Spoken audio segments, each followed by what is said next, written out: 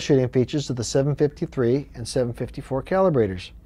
These features include ramping the output, stepping the output manually and automatically, making min-max measurements, and doing log measurements. First, we'll show ramping the output. First, you must get to the source screen. Then select the function. In this case, we're selected for a type K thermocouple. Type in your temperature value.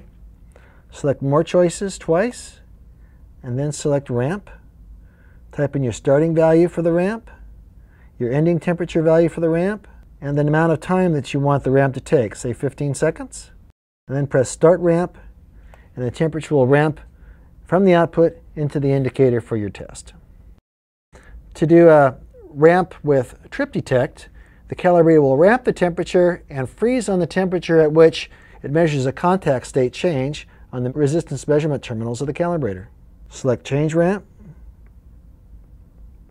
enable Trip Detect,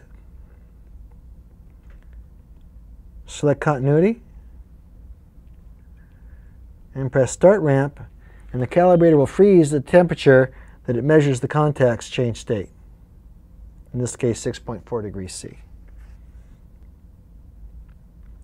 Another feature for troubleshooting is stepping the output. Press More Choices, select the Step Soft key, type in a step value, and then use the up and down arrows to change the output in the step sizes that you've programmed. To auto-step the output, select Step, and then Auto-Step. Type in the starting value, the ending value, the time per step in seconds, the number of steps, whether you want it to be repeating or one-time test, and then select your step style, either sawtooth, changes from starting value to ending value and then starts over again, or triangle, which starts at 0%, the beginning value, goes to the ending value, and then works its way back down. When I start the step, the countdown timer goes, and then the stepping starts. And it will step repeatedly until you choose to turn it off, and you can verify if an indicator is changing accordingly as the temperature is applied. To make min-max measurements, select the measure screen, press More Choices 2 times, and then select min-max.